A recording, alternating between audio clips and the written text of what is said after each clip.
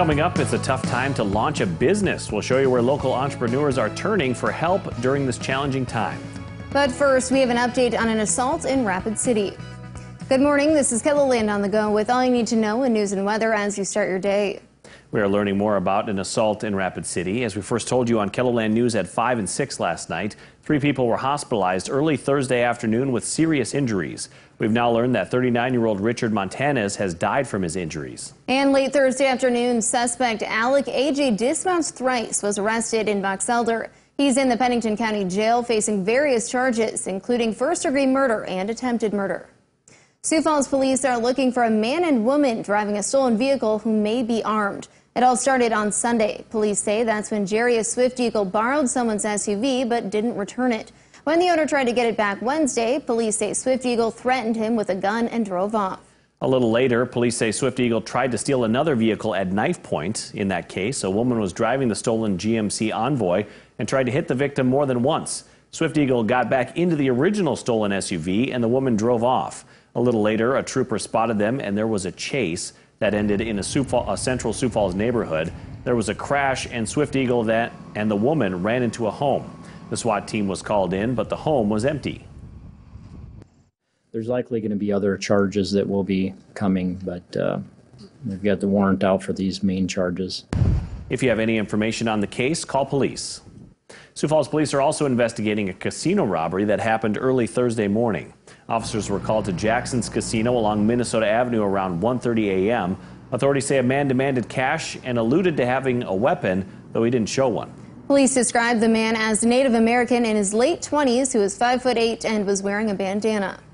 Well, turning to weather now, KOTG could see a warm-up for the weekend. But will it last past the weekend? Let's find out with meteorologist Brian Karstens. Yeah, that answer looks to be no. The weekend is about it for now. So enjoy the start to a warm Labor Day forecast. And today we've got that warm weather out there. That's part of our headlines. I think 80s are for many of us.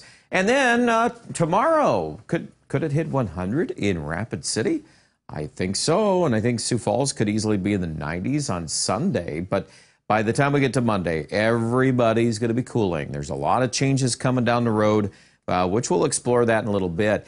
Slight risk of severe weather tomorrow night. Keep that in mind for southwest Minnesota. That's another piece of the forecast. And there are your numbers. 83 today in Sioux Falls. More on the weather in just a few minutes. And a lot of business owners are feeling the pinch of the pandemic. The Zeal Center for Entrepreneurship knows that's true. The resource for budding business owners has been trying to be a safe haven for the companies that operate under it. There may be a lot of uncertainty, but Executive Director Brienne Maynor says its support for entrepreneurs remains. Yeah, we're in tough times right now, but this is your chance to rise to the occasion.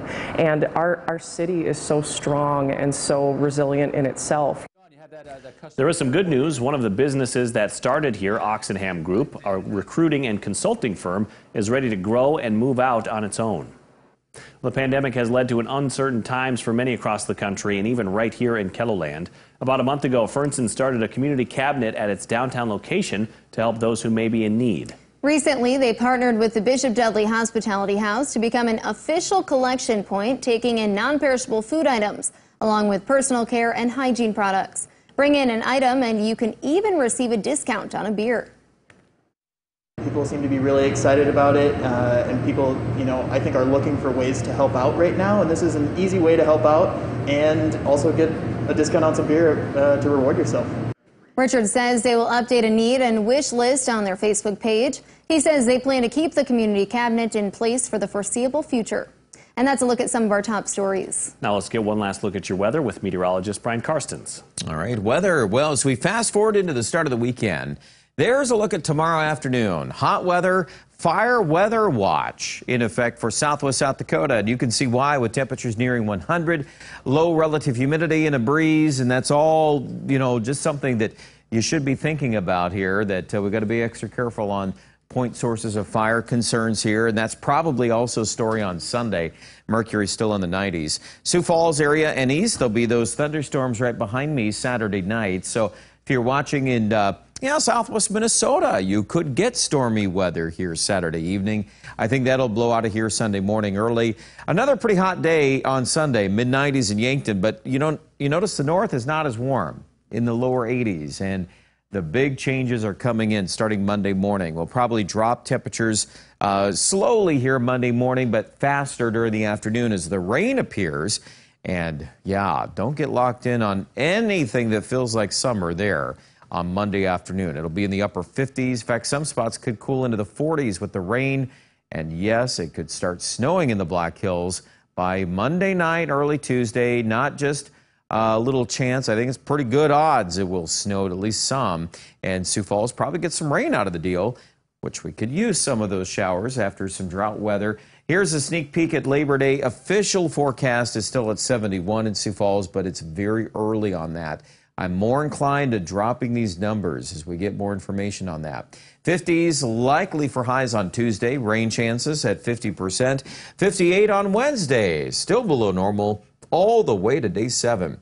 Aberdeen, big change too. That Monday high 58. Showers in the forecast both Monday and early Tuesday. I do think things will have a tendency to clear a little bit Wednesday, and we'll have to watch if we get a little frost in some areas of South Dakota on that outlook. I think Pierre will be cooler, obviously, in Rapid. You're going to go from 100 Saturday to 49 for a high on Tuesday. More on these details online at KELOLAND.com. Have yourself a great day.